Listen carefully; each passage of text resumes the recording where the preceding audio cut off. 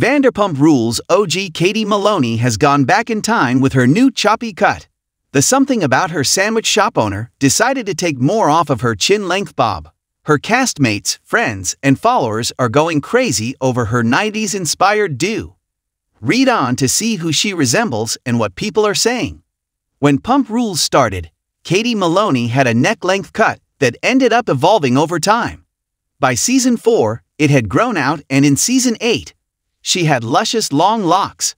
Then, in Season 9, she went and chopped her hair up to her chin, which her now ex-husband, Tom Schwartz, called a Karen cut once. Yet, she seemed to be starting to grow into her new vibe, and then, she asked Schwartz for a divorce. Her hair became shorter and sleeker, but now, she has gone to another level. The other night, Katie Maloney debuted an even shorter piecey, choppy cut on Instagram. In the caption, she simply wrote, "Torn," which is a reference to the 1997 Natalie Imbruglia song. Immediately, her co-stars went to the comments to tell her how much they loved it. Katie's something about her business partner, Ariana Madix, wrote, "I'm dying, OMG. Scene."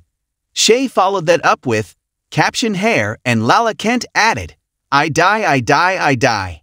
Of course, Pump Rules alum and Katie Maloney's best friend, Stassi Schroeder, chimed in, "I am so obsessed. Stunning doesn't even do it justice." In her stories after she cut her hair, Katie noted that she just keeps going shorter. She seems to really like the 90s vibe, going to emo night with her co-stars, and then on her own with VPR alum, Dana Cathan. Her followers were equally as in love with her new look as her friends were. They not only loved the chop but the torn reference. One fan, however, initially thought that it said Tom and had to look twice. It seems that Katie is really coming into herself post-divorce. Things are really looking up for Katie Maloney. Not only has Vanderpump Rules been renewed for another season, but the ratings for this past year were insanely high. Furthermore, she and Ariana Madix have been documenting their process as they continue to get closer to their sandwich shop opening.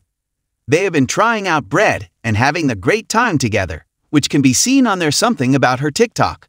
All in all, it seems that 2023 is the year of Katie. What do you think of Katie's throwback hairstyle? Does it suit her for this next chapter of her life? Let us know in the comments below.